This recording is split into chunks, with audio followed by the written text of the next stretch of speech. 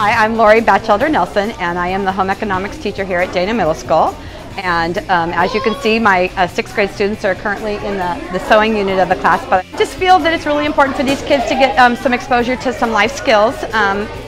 There will be a period in their life when they're going to have to learn how to cook for themselves.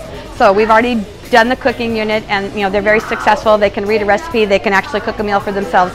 And the sewing is kind of a lost art these days, and I just feel it's one of those things that I think the kids should be exposed to. So what we have done here is I kind of give them the basics of the sewing machine. We start from the beginning, kind of learn the different parts and the functions. We learn how to wind a bobbin, how to thread the machine, and then we kind of go into the operations. So right now they're kind of doing some dot to dots and learning a lot more of the technique and the control, doing some tricky little things so they can maneuver that.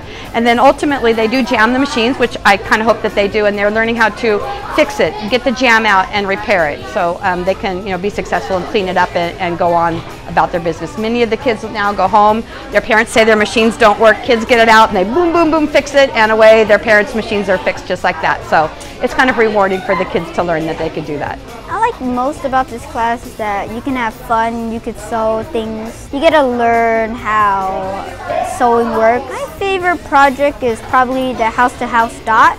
Like, one of those dot-to-dot things. Like, you start from 1 and then you go to like any number. I like sewing, and I like it when I accomplish it because it feels like I succeeded. I never knew how to do creative stuff, but now I can make more things. I have a passion for this as an elective. This is my dream job. For 35 years I've held this job. Not every child has the opportunity to go to college, and this is one of those vocational arts that I think is really important. One thing I want to say about Miss Nelson is that she's a great teacher.